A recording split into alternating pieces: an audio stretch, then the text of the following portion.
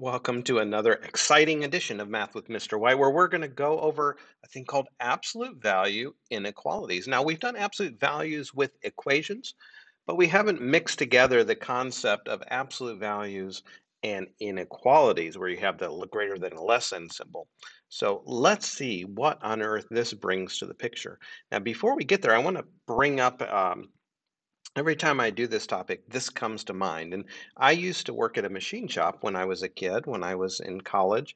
My brothers both owned their own machine shop, so I'd go work for over the summer. And I'd take this big hunk of metal and I'd stick it in the machine and it would grind it away for like 2 minutes or so, and then I had to take it out and measure it and make sure it was okay.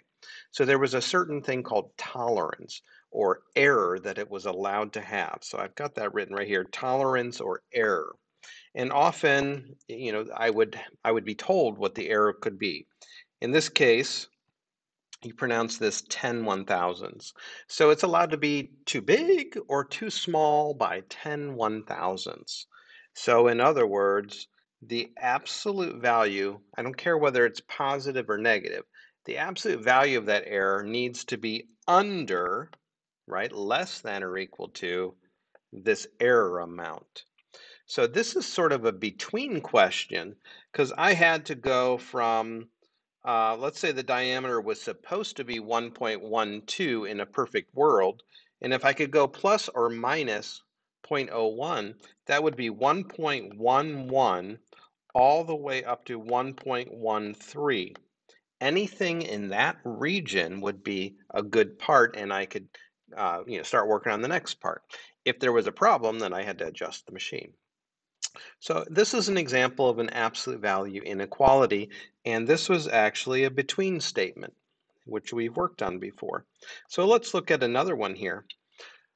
We've already talked about x is less than 3. That would be a closed circle going this way.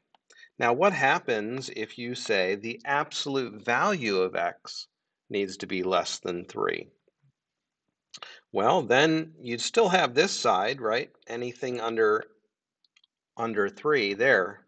However, let's think about that. Would negative 1 million work if I put negative 1 million in there? Would that work? No, because you'd have the statement 1 million is less than 3, and that's not right. So we actually have to be bigger than negative 3. Okay, so anything between negative 3 and 3, if you plug it into the original equation with the absolute value and everything, it'll actually work. So the answer here in interval notation would be negative 3 to 3. See how that works? So solving any inequality with a less than symbol and an absolute value turns into a compound inequality or a between, but excuse me, a between question. Okay, so when it's a less than symbol and the absolute value, it's a between question. So this is the other type. What other type am I talking about? Well, it's a greater than symbol. So let's see what this means. So here on this side, we do a closed circle arrow pointing to the right. Well, what happens if the absolute value of x needs to always be above 2? Well, that's still up here, right? That would still work. But what about, I don't know, let's try negative million this time. Would that work if we plug negative 1 million in there? Is 1 million bigger than 2? Yeah, it is. So if we stay under negative 2, we would be thumbs up. We'd have an answer as long as we're outside of the region between negative 2 and 2. So anything above 2 or anything below negative 2. So this is an or question. And I actually have a typo here. This should have a minus sign here. So make sure you fix your notes if you're following along with your packet. So solving any inequality, the absolute value of is greater than, absolute value of x is greater than or equal to a, you're going to have this statement. Or let's go ahead and write it, negative infinity all the way up to negative a, union, actually I should put a bracket there because this is a closed circle problem, a to infinity. So that's another way to write it with interval notation. All right, moving on.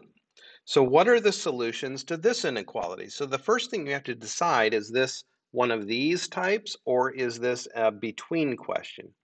Well, it's got the greater than symbol. So going back in the notes, a greater than symbol is a diverging or moving away from each other type graph. Okay, so what we would say is x plus 2 needs to be bigger than 4, or x plus 2 needs to be less than negative 4. Remember branching it off? That's basically what I did just now. I branched it off. Minus 2, x has to be bigger than 2, or minus 2, x has to be smaller than negative 6. So if you were doing a graph, here's negative 6, we'd have a closed or open circle going to the left, and then at 2, we'd have an open circle going to the right. So this is a diverging graph. In interval notation, negative infinity, comma, negative 6, union, you always start with a smaller, remember, which is the negative, and then 2 to infinity. All right, so with a greater than symbol, you get one of these diverging type graphs. Now here's a less than symbol. Remember, this was the between kind. It was like the error that I had at the machine shop. I had to stay under a certain amount errors, but it didn't matter plus or minus. So the way you set these up is like this. I got to be under 3, and at the same time, this is an and question, I got to be above negative 3. So I'm between negative 3 and 3. I add 5 on all 3 sides. We talked about this last time. 2 less than 2x less than 8. Divide everything by 2. Divide everything by 2, and I get 1 is less than x is less than 4. So x is between 1 and 4. That would be a parenthesis 1 comma 4 in interval notation.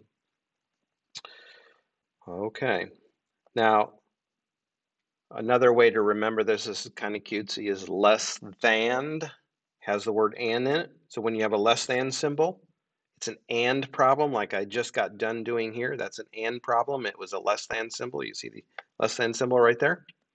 And then if it's greater or, then it's an or problem. Okay, see how easy that is to remember. All right, so you're going to be practicing some of this on your homework. Don't forget to ask for help if you're confused.